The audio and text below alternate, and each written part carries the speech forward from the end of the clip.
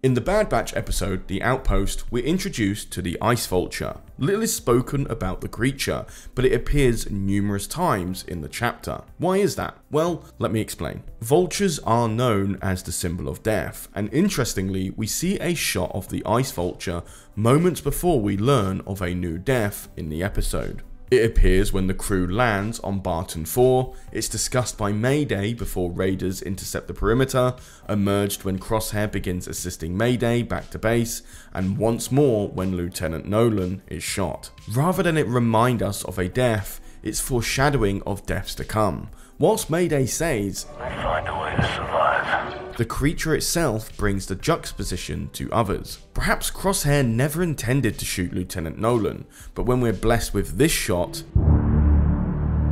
his despair turns to anger. Whilst we see it as symbolism of what's to come, it's a reminder for Crosshair of all the good men lost by the decisions of his commanding officer. The Ice Vulture doesn't exclude Crosshair either. Whilst he doesn't succumb to death himself, the old Crosshair is certainly dead. The show doesn't do this in a grandiose moment either. The Ice Vulture appears not just for the deaths on Barton 4, but also the death of Crosshair's beliefs, which we'll explain in another video. It's storytelling elements like these that make episodes like The Outpost stand out, by demonstrating a show don't tell motif. But what are your thoughts on the episode? Let me know in the comments down below, and if you want more Star Wars shorts, check out this one appearing on the end screen now.